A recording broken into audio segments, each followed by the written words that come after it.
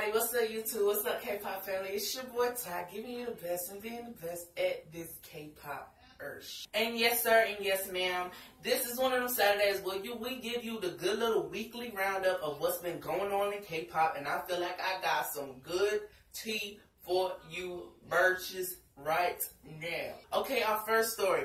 Audio file of Boys24 member Hwayoung trash talking fans. Yo, okay. Let me say this first. I already heard this audio clip. It's all over YouTube. It's all over Twitter. I already read some of CJ statement about the situation, but I want to go in on this story because this story is crazy. But let me tell you what's going on. First. So the Boys24 member Hyunjoong, he was caught. Audio clip was leaked of him talking about fans. Basically, from what I read from because when I watched when I heard the audio clip, they was translating it in English. So basically, what I heard, he was like, "I love when people call me Oppa, but I don't like when the fans call me Oppa. It's effing disgusting or whatever like that. I don't effing like it." And he's basically saying the high touch thing with fan signings with about 700, 800 people makes him sick and makes him prude because people breath stink. Which, I'm on you with that because some people have been talking directly in my damn face and I've been like, you need to back the hell up. So he said all of that, and then CJ put out a statement saying, we're in talks. We know the situation is crazy right now. Please still support Boys24. Basically, we're talking to the member that's accused of this, and we're trying to find out how this audio clip got leaked and stuff. They saying we about to get to the bottom of this stuff, and we about to find the hell out what's going on. Basically.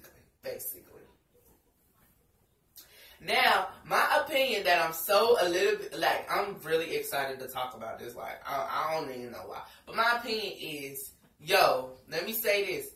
When you are around, when you're an idol or whatever like that, and you're known, when you're around certain people, when you're around, even when you're in your house, when you're around people you don't know, when you this, that, and third, you got to make yourself look best for you and your company because you don't know who the hell is recording you. You don't know who the hell is doing this, that, and the third around you. So you got to be careful about what you say, especially in a cutthroat business like this.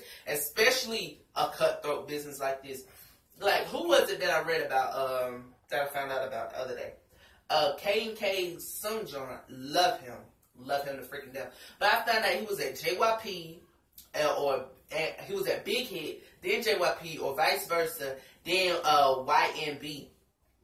And I don't even know if there's other freaking companies that he's been at, but that shows you how cutthroat this industry is. And if you just so happen by the graciousness of God actually get yourself out there and debut, whatever the hell you want to say, you're known or whatever, you gotta keep that front, even if you don't like this, that, and the third, even if you gotta keep that damn front so you can get your money and you can stay known. Now, it's easy, in my past videos, it's easy for me to say, if I was over there, it would be so different. I would say this, that, and the third. But if I actually was serious about it and I trained over there and know the system and this, that, and third, bitch, I'd be on hush mode so damn quick. It's easy for me to say that because I'm American, I'm black, and everything like that, and I'm I'm outspoken. But over there, that's why I don't cuss out half these people when I'm dealing with them, at the job situations. Because I know I got to get my money. And you is not about to affect my money.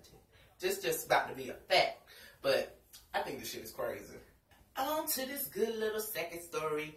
Hyunjoong finally returns from his military service and he was greeted by over 1,500 fans. Now, let me tell you this. I first found out about this dude because of that whole scandal situation about him allegedly beating his girlfriend or whatever like that. But I actually really like this dude, and I'm glad he's completed his military service. So basically, this is just only uploaded 16 hours ago, but it's so freaking popping right now. But he went into the military about May 2015. Now he's out. February 2017. And so many fans have come up to congratulate him on his military service, probably to congratulate him on his other things, because if I'm not mistaken, I think he won his court case against his ex-girlfriend, because he wasn't beating her, or I did not follow the news story. I'm not sure. I think he won his court case. I did read that, but I'm not sure what else is going on. I haven't followed it, but a lot of people are so freaking excited that he's out of military service. All of that scandal mess is behind him now.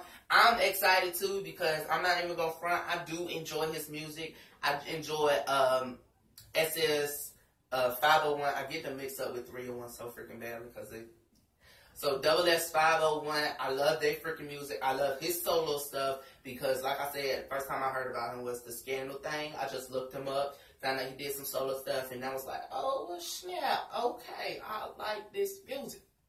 This is nice. Even though all of his songs are a little bit older, but still, I like them.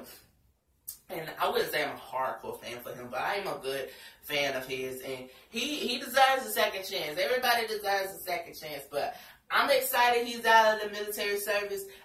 It's so freaking cool that 1,500 of them bastards, more than 1,500 other bastards, came out to come see him. So I think that's dope. I think people are still ride or dies for him.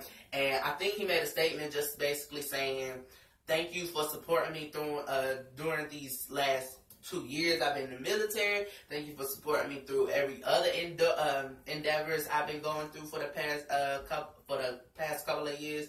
And he just was so grateful. Apparently he wasn't getting teary, but he was getting like emotional a little bit with his fans.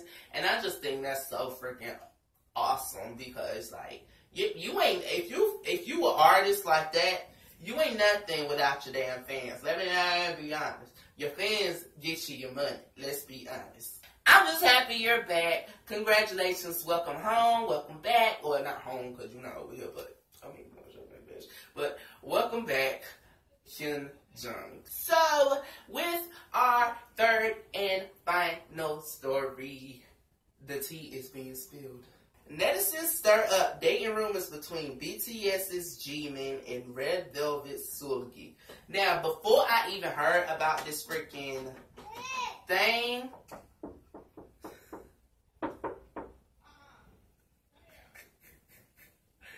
oh, that's my God, so standing on. Before I even heard or even read this story, I did hear something about this on AMINO, if I'm not mistaken. I think I saw someone talking about it up on AMINO. But, yes, netizens with they crazy ass. Didn't I get on y'all last time? Didn't I just get on y'all asses? Netizens is making it seem like Jimin and Seulgi is dating one another because of, like, their interactions or whatever like that. Them looking at each other, them waving at each other. All these little hints and hints and hints. And I'm like, a bitch can't even wave at a friend without getting accused of dating him. Or vice versa. A dude can't even wave at a friend without being accused of dating the chick. What the hell? This is what I be telling you about these freaking netizens. These freaking netizens need to mind their damn business.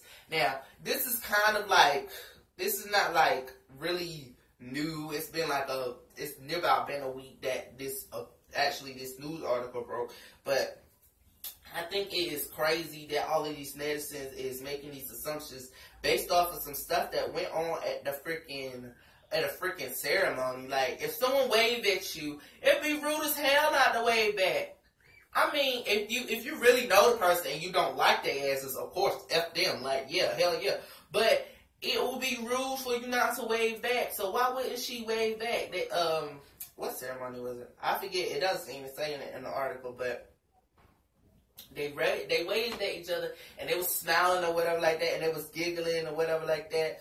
He stared at her, she stared at him, and I'm just like, who the hell gives a fuck? Who the hell gives a fuck? Like, come on now, netizens, come on. It's always y'all bastards doing some shit. Come on now. It was just rumors. It's not a big issue. So, let it go. Let it go. Let it die. Well, that is it for our good little news corner today. You guys don't forget to like, comment, and subscribe. Follow our socials. And I will see you next time here on Night in Thai. The best of the best. Huh.